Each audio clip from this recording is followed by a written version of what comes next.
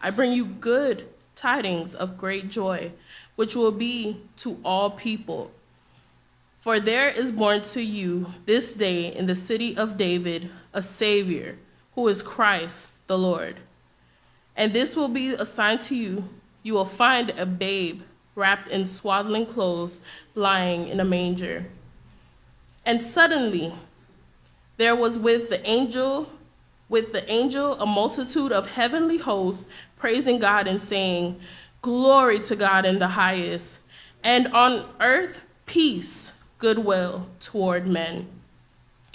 So it was, when the angel had gone away from them into heaven, the shepherds said to one another, "Let us now go to Bethlehem and see this thing that has come to pass, which the Lord has made known to us." And they came with haste and found Mary and Joseph and the babe lying in a manger. Now when they had seen him, they made widely known the saying which was told them concerning this child. And all those who heard it marveled at those things that were told them by the shepherds. But Mary kept all these things and pondered them in her heart. 20 and last. Then the shepherds returned, glorifying and praising God for all things that they had heard and seen as it was told to them. Here endeth God's holy word. Amen.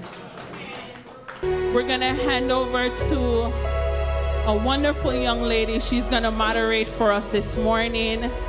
Our theme, she'll tell us all about it. As she comes, it's all about the Christ of Christmas. Turn to the one next to you and tell them, it's all about the Christ of Christmas. Amen. So put your hands together at this time as we welcome Sister Camille. She will be our moderator for the morning. Put your hands together for her as she comes.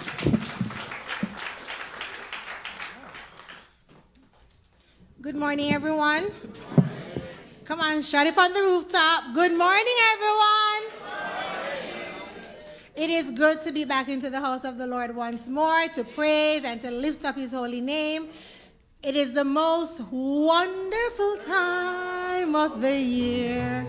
Sister Grant, tell me, what's your favorite thing about Christmas? Giving thanks always. Giving thanks always. Amen. Sister Moody, what is your favorite thing about Christmas?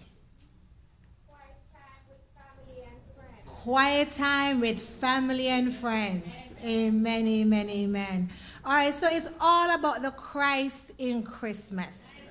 He's the reason for the season. Wouldn't you not agree? Yes. Definitely, definitely. And for me, the best gift that was given was John 3, verse 16. What does it say?